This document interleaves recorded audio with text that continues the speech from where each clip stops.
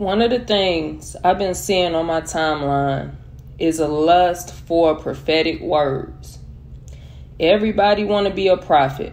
Everybody want to release what the word of the Lord is for the day. This is idolatry. Stop looking to people to give you words as if God can't speak to you. Most of these words are so shallow, and you can't even discern that the people who are giving it, the ones who are giving these words, they are only doing it to profit off of you.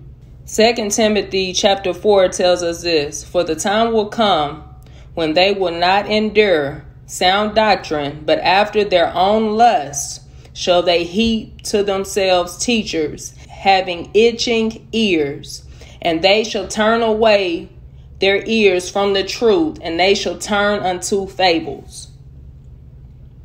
This is how you know you have the itchy ear syndrome.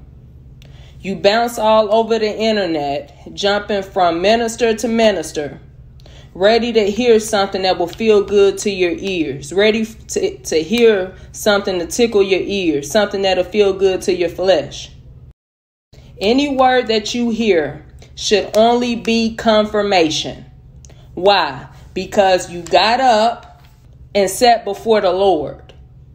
And when you spend that time with him, you will know what he is saying. You will know what he is speaking and telling you personally.